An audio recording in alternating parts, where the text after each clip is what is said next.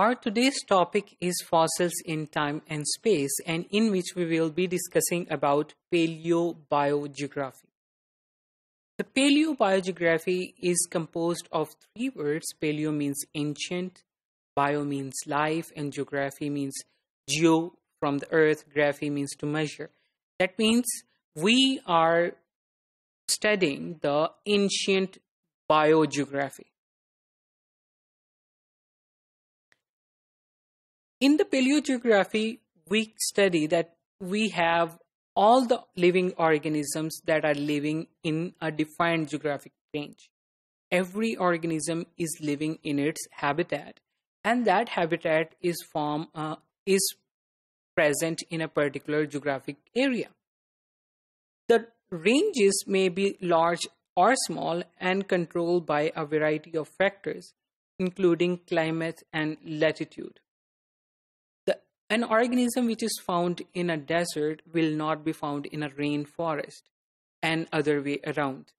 Why? Because they are containing the different climate and may have the different latitude. Climate is the year-round patterns of the weather, while latitude is that how that particular area is far from the center of the earth. The early biologists, just like Charles Darwin, who visited the Galápagos Islands, and Alfred Russel Wallace, who studied the areas of East Indies, they recognized the reality of biogeographic provinces. That means there were some areas of the earth which were having a particular, their own life. For example, the kangaroos, we have discussed this example before. They are present only in Australia, and the marsupial mammals, if you study the pouched mammals, they are present only in a particular area which is called Australia. They are not present in any other biogeographic provinces. So same is the case for every other organism, right? So the organisms of different areas will have their different properties, different morphologies in today's life. Now, if we study this in ancient life, right, so that would be paleogeography, paleobiogeography. So there was a scientist named as Philip Scalater and Alfred Russel Wallace in the mid-1800s. They divided the earth in 6 main biogeographic provinces. The named as Nearctic, Palearctic, Neotropical, Ethiopian, Oriental, and Australasian. And here you can see the picture. The Nearctic is present in the North America. Neotropic is in the South America. Afrotropic is Africa and parts of the Middle East. The Paleotropic is composed of the North America, Europe, and Asia. Indo-Malaya is composed of the India and the Thailand, Cambodia, and other regions.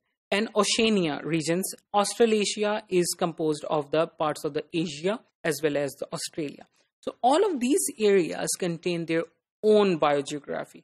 It contains the living organism that they have their own characteristics.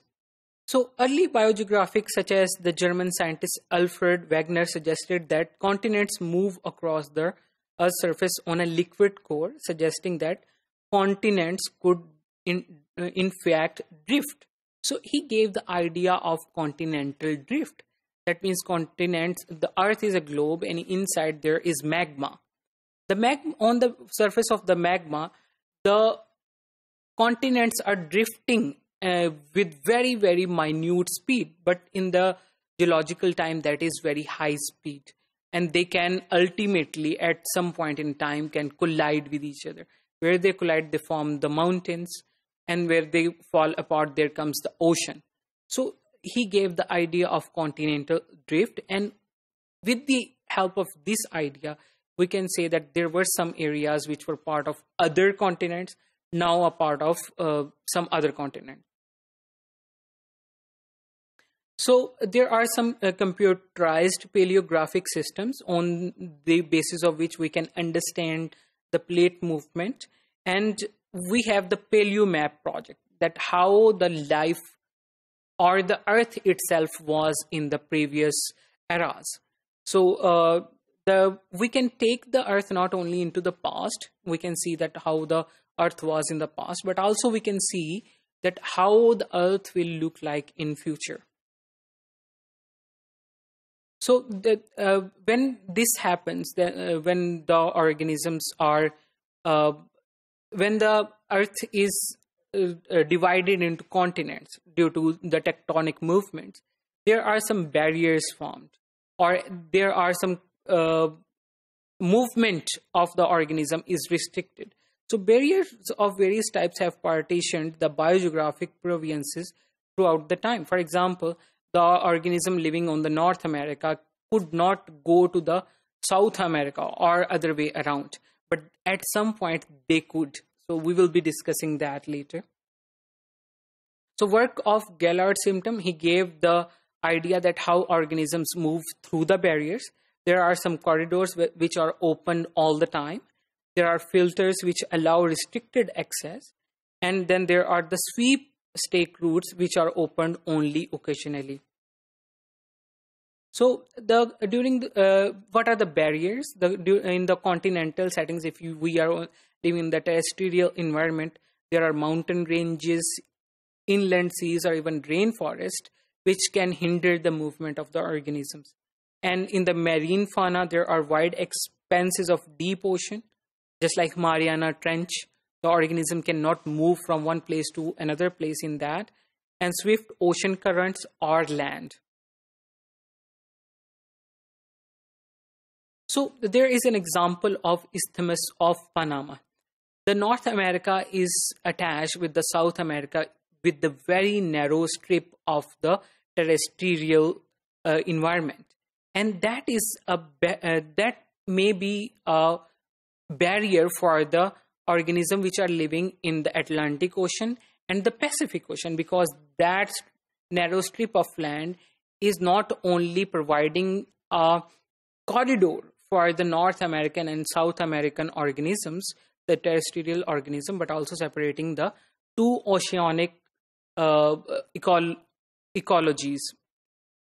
So the emergence of the Isthmus of Panama 3 million years ago connected the North and South America and separated the Atlantic and Pacific Ocean.